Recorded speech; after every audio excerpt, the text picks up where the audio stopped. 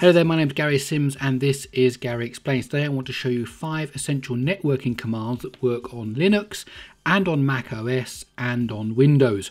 So let's just jump straight into it. Here you can see I've got 4 windows open. The top 2 here are Linux machines. They're both Raspberry Pis. And then down here in the orange in the left hand corner I have a Mac running, and here on the right hand side is a command prompt on a Windows PC. So the first command I want to cover is how you find out the IP address of your machine. So we'll start with Linux up here in the top left hand corner.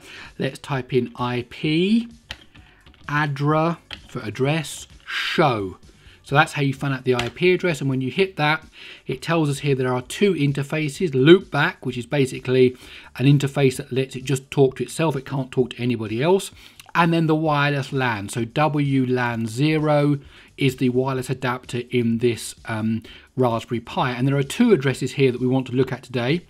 There's this one, which is 192.168.1.36, and that's called an IPv4 address. It's a 32-bit address made up of 4 bytes. And the second address is this one here, and this is a 128-bit address, which is for IPv6. So we've run out of IPv4 addresses, and IPv6 is going to be replacing it. And of course, with 128 bits, that should be enough addresses to keep us going for just a little while. Now, I want to just repeat the same command over here because I'm going to need these addresses in a moment. So we do IP show there. Now, down here on the Mac, you do the same thing by typing ifconfig, and that will list all the addresses. Now, on this particular Mac, the important one is this one here, EN0. That's the name of the device. And again, we can see here there is a IPv4 address.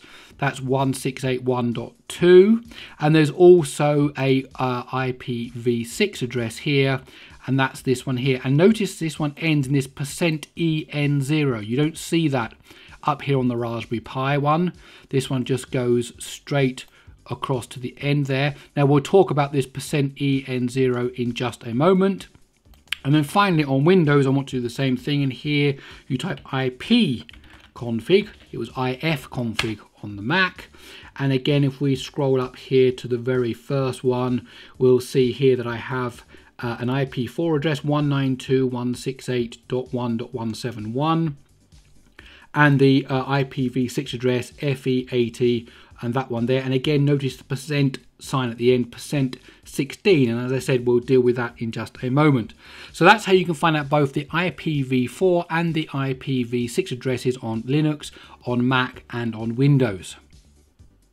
Okay, let's go on to our second command, and the second command is a command called ping.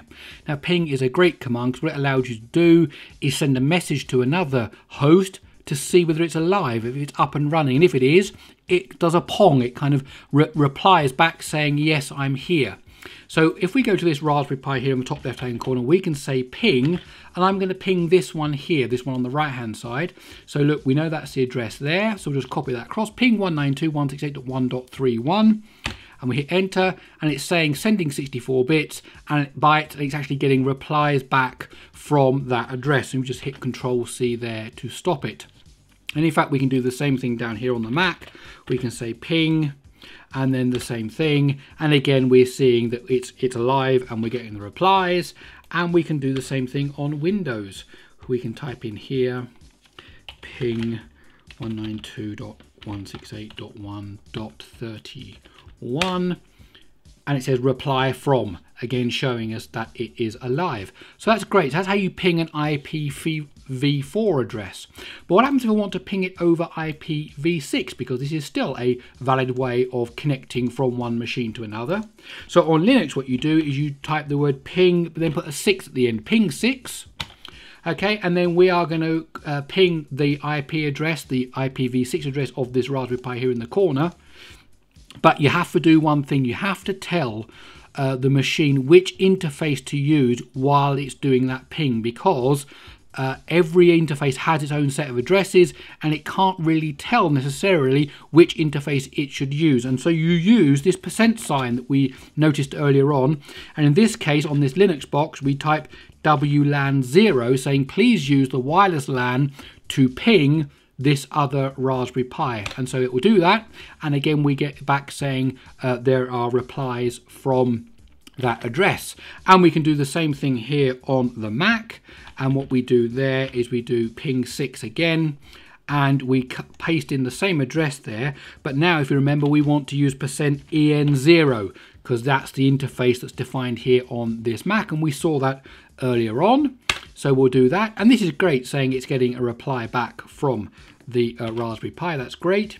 And then here on Windows, what you do is you do ping -6. Okay, now the thing to remember on here is when we looked up here at the top, we found out the IP address, we saw this %16 at the end. So that's the interface number as far as Windows is concerned. So again, what we're going to do is we're going to cut and paste in this address, and we put %16 at the end, telling it to use that interface. Okay, and there you go. It's getting a reply back from that Raspberry Pi. So there we've had all three machines and been able to ping one another on IPv4 and on IPv6. Now the next command I want to show you is a command that allows you to see which services are running on a remote machine. Now this tool we're going to use is called nmap. Okay, and it's available on Linux and on macOS and on Windows. I'm just going to show it to you running on Linux because it's easy to install. In fact, it's just a, you do an app to get and it's installed. The other ones you have to go to the website and download it and install it. So, but it's exactly the same on each of the operating systems. And again, we do the same thing. If I do 192.168.1.31, what that will do now is it will scan that other Raspberry Pi, and it goes, yep, this Raspberry Pi has only got one port open, and that is Secure Shell, and we're going to talk about Secure Shell in a moment. And we can also do an nmap over IPv6, so it's nmap, but now we use -6 to tell it to use v6. We paste in that address, and don't forget the %WLAN0, tell it to use the wireless LAN to connect to that machine, please. It starts its scan, and look, there's the same thing.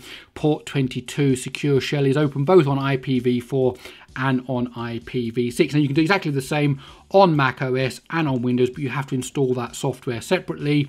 And you can just find that, look up nmap, I think it's nmap.org, that will give you the address for those downloads. Okay, our fourth command is actually going to be this Secure Shell. So we saw Secure Shell there. Secure Shell allows me to open up a command line, a shell, on a remote machine. So I can actually do now Secure Shell, and the user on this other Raspberry Pi is called Pi. So I do pi at 192.168.1.31, which means it will connect from this machine over here to this machine.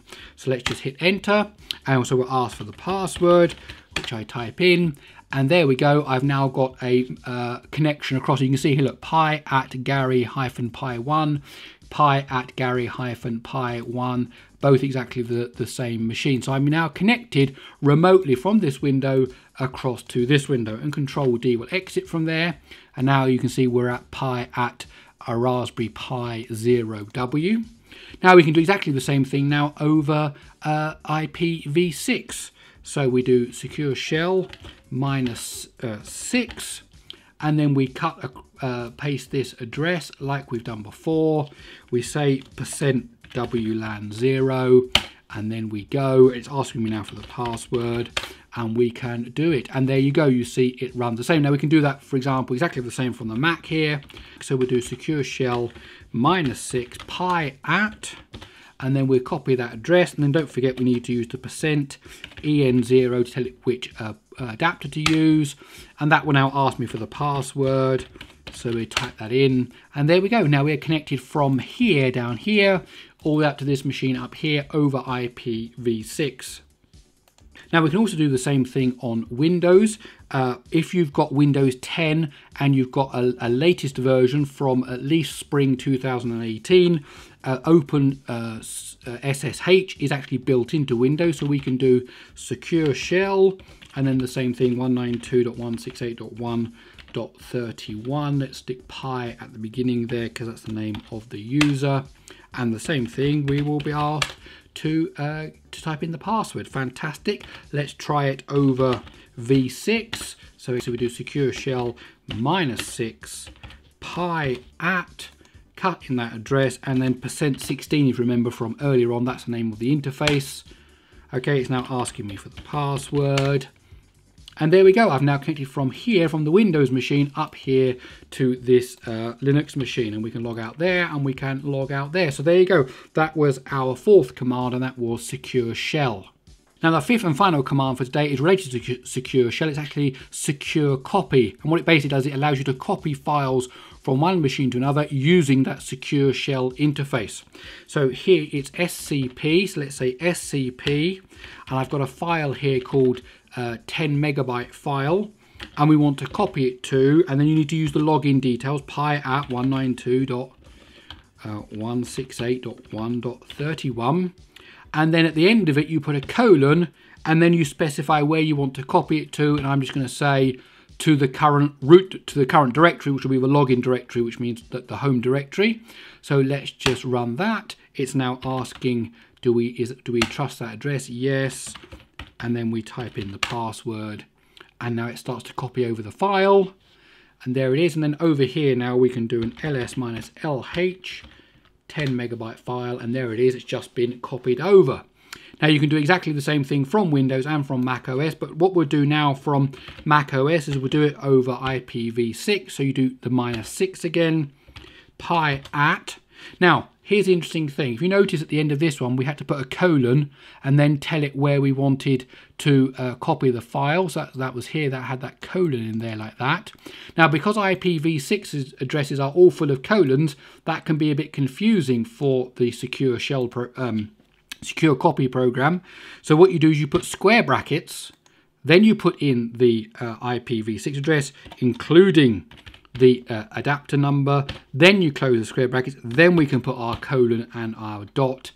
Okay, and of course I haven't specified the file I want to copy, so let's just put that in there, 10 megabyte file 3. Okay, and it's asking us now for the password, and there we go, that file starts getting copied over. And then over here on this one now we can do an LH-LA 10 megabyte file 3, and there it is, it's just been copied over, ls-lh. There you go, 10 megabyte file. And it's exactly the same on Windows. You can do exactly the same thing. We can say SCP and also 10 megabyte file 2, and then we'll just do pi at 192.168.1.31, and then we want to put it in the login directory, and it asks us the password, and there we go, that file starts being copied. So there you go. You actually find that on the command line you can do very similar things between Linux, Mac OS and Windows. So we looked at how to get the IP address, we looked at how to do a ping to make sure a node was alive, we saw how to use nmap to see which ports were open, we saw how to use secure shell so you can log in from one system to another, and we saw how to use secure copy over that secure shell connection to copy files from one machine to another. Okay, thanks very much. My name's Gary Sims. This is Gary Explains. Please do like, subscribe and share. And that's it. I'll see you in the next one.